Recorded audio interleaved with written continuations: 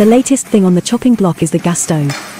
A government agency has floated the idea of a national ban on them, based on fraudulent studies, that they cause health and respiratory problems. You say that they can never get away with it? Think again.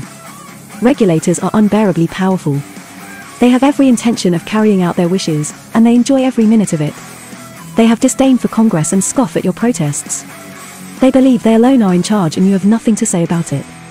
All this should be a clue about what's going on. There are sadists in charge of the regulatory apparatus. It's not really about saving water and energy. Even if it were, that alone would be objectionable. The whole point of energy and water is to serve the human experience, not to impose privation on the planet. The only technology these people approve of is a thoroughly censored smartphone. They want everything to work like that, centralized, anodyne, and feeding you nonstop propaganda. The very notion that an electric stove is better than a gas one would be disputed by any competent chef in the entire world. Instead of cultivating instincts based on what you see in the flames, you must trust some digital display to know the temperature. The flames, that regulators say is bad for our health, tells all that you need to know about them. They want us living in a fully sanitized, boring, and unworkable environment in which we never have contact with anything real. Do you see what's happening here? It's all deliberate.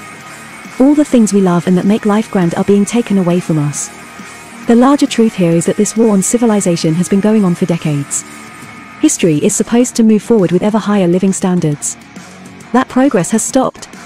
The trajectory must end now. Decades of regulations need to be repealed. The whole population needs to rise up and say no to the forced austerity and rule by the elite cadre of techno-primitivists. They have driven down the standard of living by force and are far from done with us yet.